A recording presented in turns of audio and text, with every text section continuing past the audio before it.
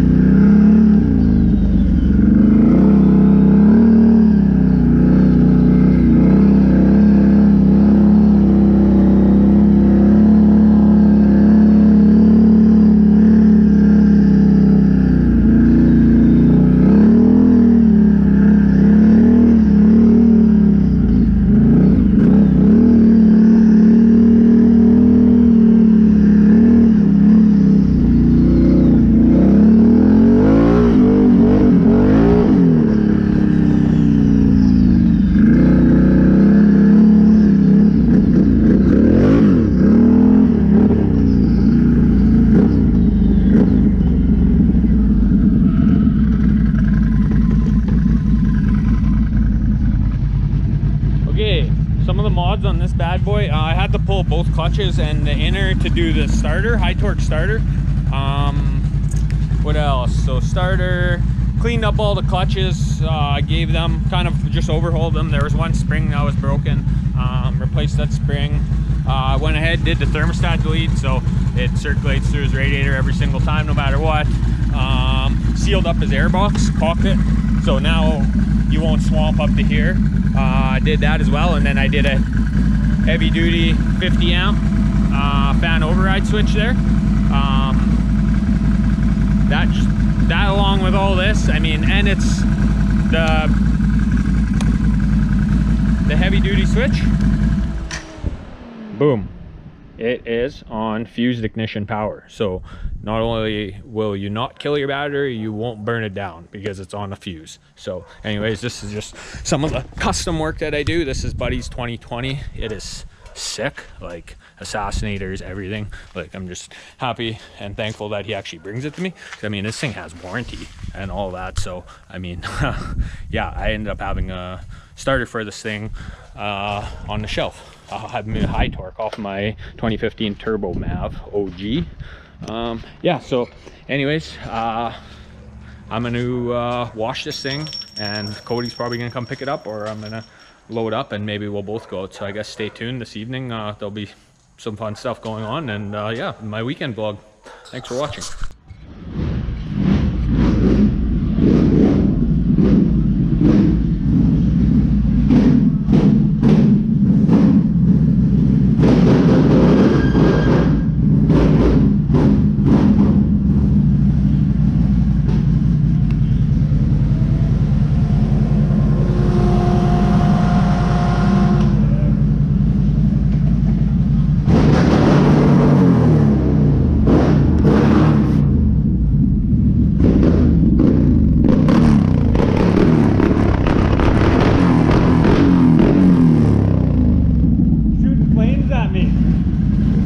You like it? Happy? LambertBuilt, baby.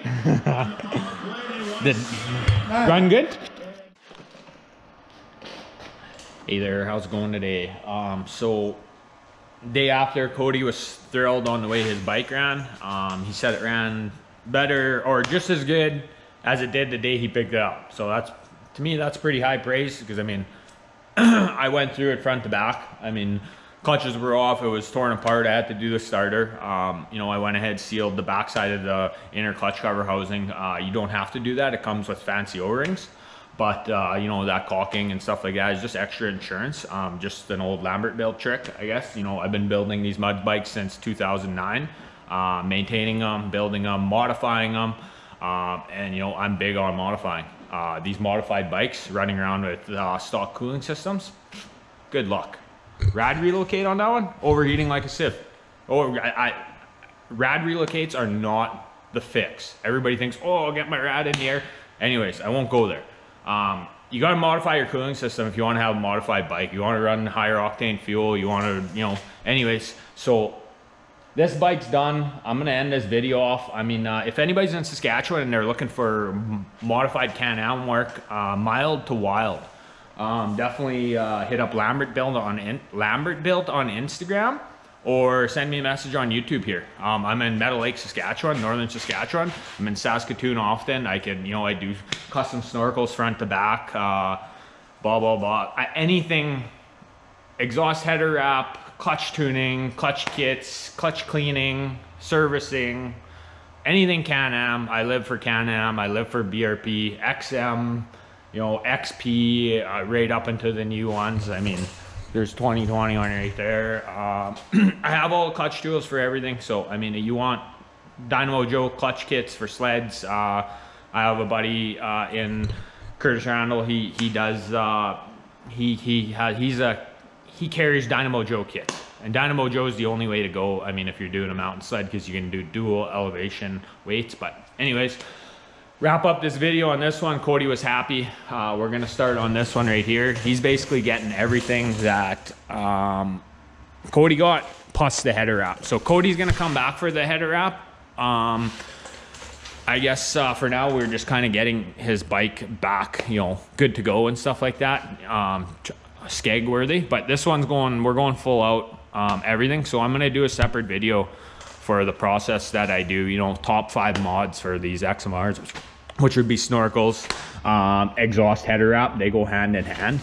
It's a 50-degree belt temperature difference. I've had internal belt temperature gauges, so I know what belt temperatures were before and after this stuff, and it's a 40 to 50 degree difference. And when your belts blow at 200 to 210 degrees, well, this stuff is awesome. So basically, header wrap isn't to make your pipes look fancy. It's not there to look good. It's there because you want to keep the heat in the pipes and out the back. So heat retention in the pipes, get the exhaust temperatures out the back. Those temperatures won't dissipate into your clutch cover housing here. So that's the theory behind it, or that's not even a theory, it's a fact. So belt gauges don't lie. Along with that, it's just proven reliability. So we're gonna go ahead and do that. We're gonna do a fan override switch. We're gonna do a thermostat delete, and we're gonna install this beautiful titanium TIG welded pipe. So I guess stay tuned in another episode for this Outlander. It's a serious build, and Cody's is pretty much wrapped up. We got another happy customer. And yeah, I'm gonna drop his oil and see if he wants to put some fresh 040 in there. And then other than that, yeah, he's gonna pick her up on Monday. So stay tuned for the weekend vlog. I mean, thanks for watching this one. If you've actually watched up until this far and watched me blabber on about, you know, Can-Am and BRP and, you know, what I know. So like I say, if you need work done, please consider me. I'll let my work do the talking, because I never talked this up to Cody at all. I just said, you know, I can do these things. And then once he took it out, he was happier than a pig in shit. And to me, that's the most important thing. That's why I do this. That's why I modify these bikes. If you want to see my X3 Turbo, it has 5'9" snorkels, cold air intake, 240 horsepower, Evo Power Sports tune. That thing is a skeg ripper. Tire speed, anyways, we're gonna end her off. Thanks, Cody, for letting me cut into your new bike and letting me get her done. I appreciate it a lot, and right on. Thanks for watching, guys.